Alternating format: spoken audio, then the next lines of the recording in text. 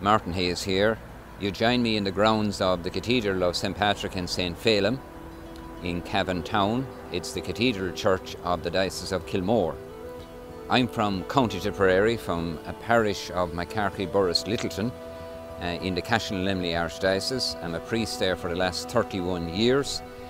And during that time, I've been doing some teaching for about 10 years, in parish ministry for 15 years, and over the last 3 years I've been working in parish planning and development in Cashel and Emly Archdiocese.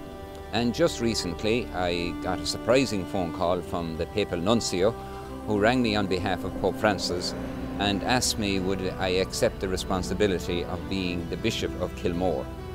Now, I thought about it.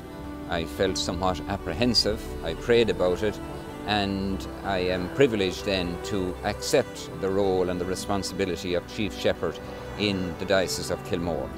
Now, it's a big change for me, uprooting myself from Cashel and Emly, but recently I did a tour around Kilmore Diocese, and I was in places like Manor Hamilton, Ballinamore, having travelled through Fermanagh, and I was up in Baileyborough.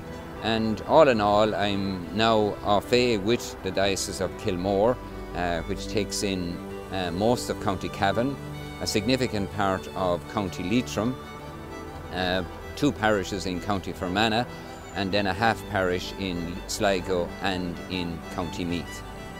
I'm very privileged, as I said, to take on this responsibility, and in these days now, and in the sunshine here in the cathedral grounds, we're preparing for the ceremony which will take place on Sunday at 3 p.m.